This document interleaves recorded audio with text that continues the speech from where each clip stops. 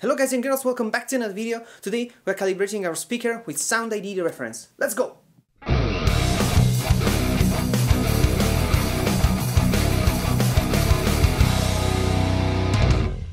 So, welcome back. As you can see, I set up the SoundID measuring microphone and we're gonna use it to calibrate the speakers in this very room. So, as you watched in the previous video, I showed you how I treated my room, spending as less as possible.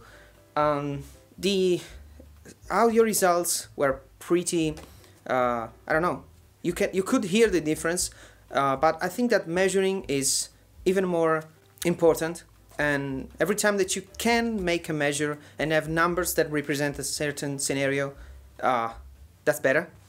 But anyway, I want to keep this video very simple because not everyone is interested in the finer details.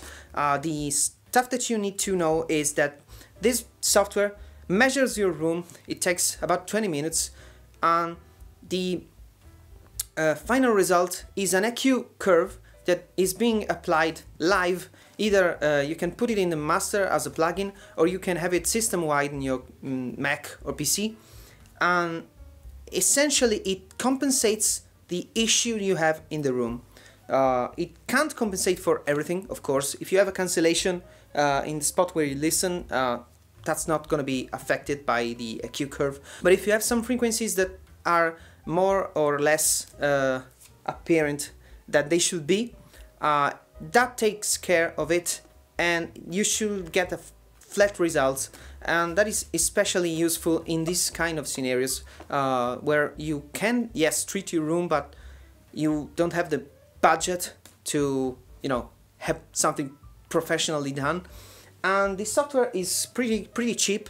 The microphone is not included. You can buy the microphone with the software or the software alone, but I really recommend using their microphone because you can get even more accurate results, because each microphone has a serial number that you insert when you're measuring, and so each microphone can be different from one another, so they know exactly which microphone you are using, and yeah, that's as accurate as it could be. But let's get right into it.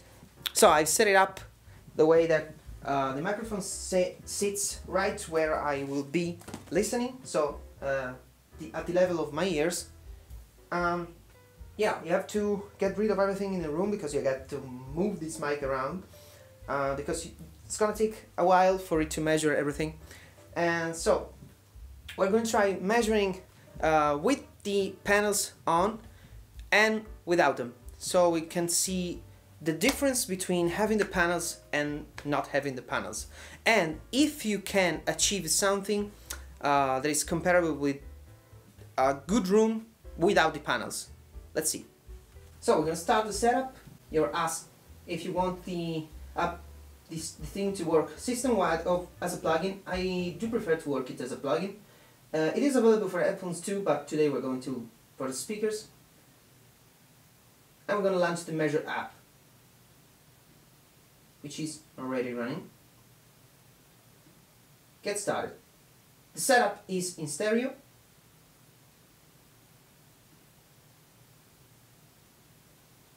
Let's see if the phantom is on for the channel. I don't think it is, so we're gonna turn it on. The output is routed, and yes.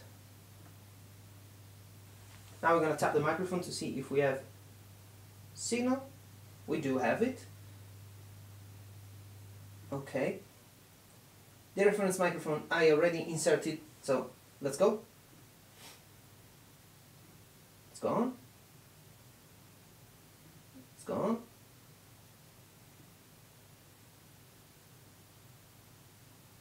Please adjust the volume of your output device. My voice should sound at normal conversation volume. Left speaker. Right speaker. Please adjust the volume of your output device. So this is the conversation volume. Yes, I did everything here. And we're gonna start adjusting.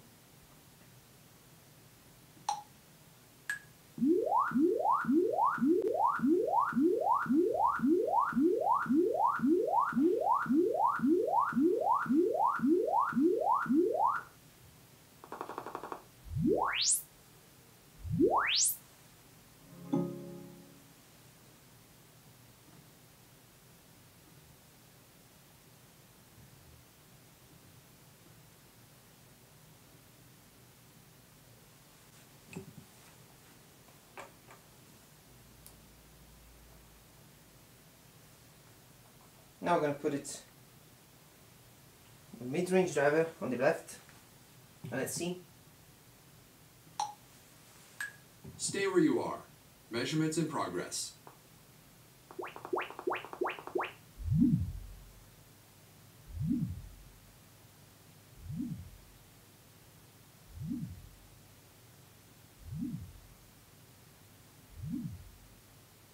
Left speaker done.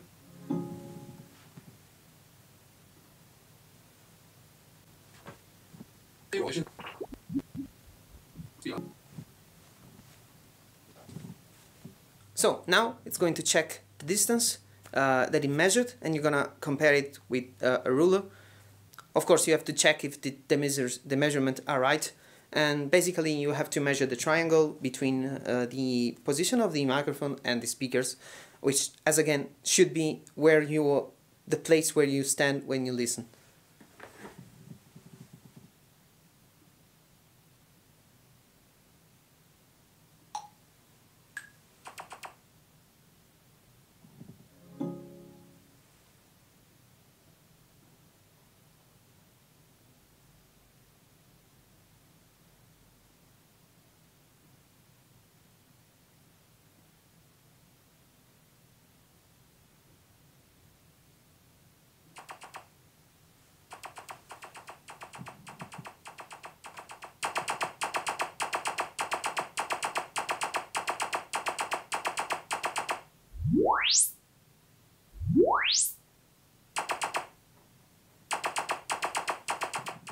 So I already measured the room with the panels, and I have a result for the test curve.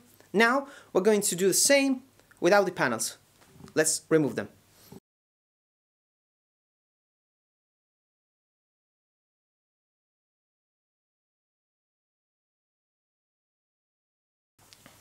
Now let's do the same without the panels.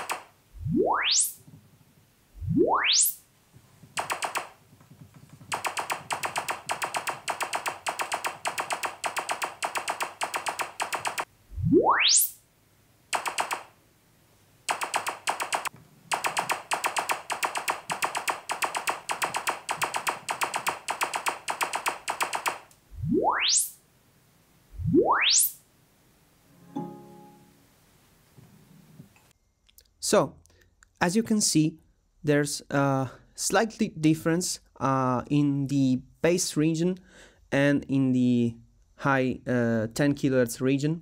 It's not very dramatic because most of the difference is made by the other panels, the size of the room, the position of the speakers in the room, a lot of variables, but this is an equalization curve that compensates for these differences.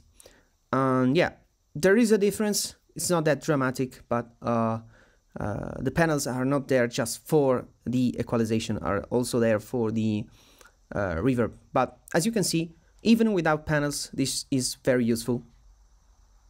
You have to remember that this very plugin can't solve all your problems. So for example, right now without the panels, I have a lot of reverb, I have a lot of reverberation, and that cannot be fixed by the plugin.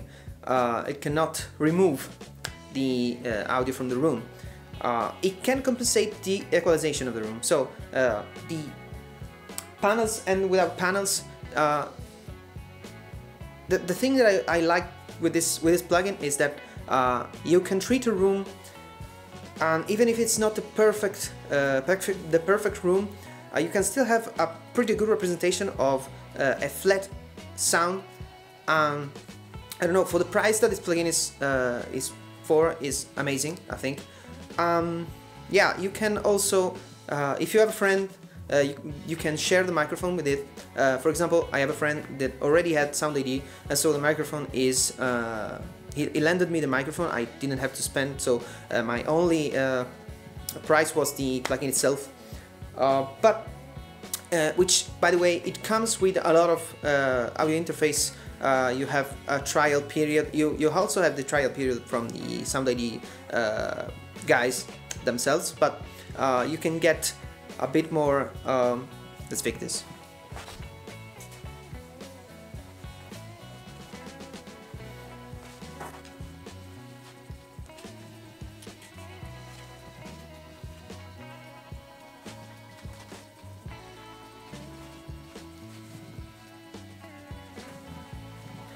Much better with the panels.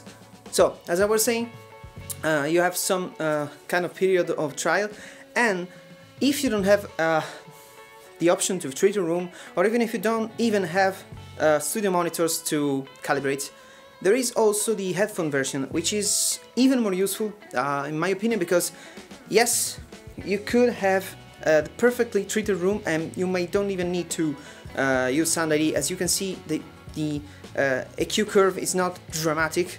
In their marketing, they show much worse situations. For example, very small rooms with uneven surfaces, and that can be much worse. But as you can see in my condition, the treated room was sounding decently enough that the EQ adjustment wasn't too wild.